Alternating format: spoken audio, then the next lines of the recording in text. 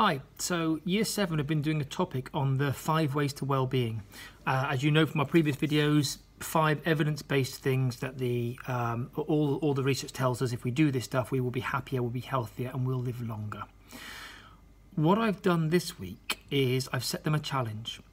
I've given them all a leaflet, and in that leaflet, it has a kind of grid on it, and it reminds them of what the 5 ways are. And not all classes will have done this yet, by the way. Don't forget, some are at different stages. So some might have only learnt the first 2 ways of well-being, which isn't ideal, but with the times we're in, I wanted to issue this now because the chances are, I've issued this as a kind of homework challenge. There's a good chance this will become the work that we're asking them to do if and when the school finds they have to close. So what I'm asking them to do is have a go each day at doing one of the 5 ways. So it might be one day they try and do something kind or charitable. It might be one day they say, oh, actually today I made an effort to connect and I asked Mum these questions and I really listened to what she had to say. It might be another day that they say, oh, I was really active today. I made a point of going, doing some circuits in the house or helping with the hoovering or whatever it might be. But we're challenging them to do one a day for 30 days. As I say, this starts as a bit of a challenge now while they're in school. It will extend to the point when we're no longer here in school, or likewise if there's holidays. I'm posting this on Show My Homework. There's no sanction for not doing it, but I'm putting it up there because it's an easy way of communicating it. What I'll also do is put a PowerPoint there that outlines some of the things that we've learnt in lessons and reminds them of some ideas of things they could try and do.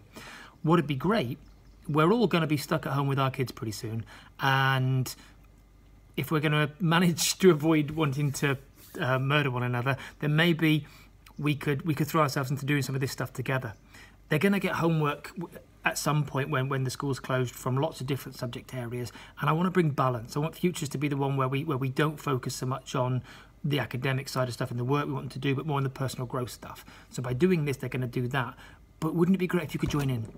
If you could have a go at doing some of these things with them. If you could talk to them about what it really means, maybe Google it yourself, and then have family challenges. So at the end of the day, it's not, have you done your homework? It's, what of the 5 ways did you manage to do today? Oh, I did this.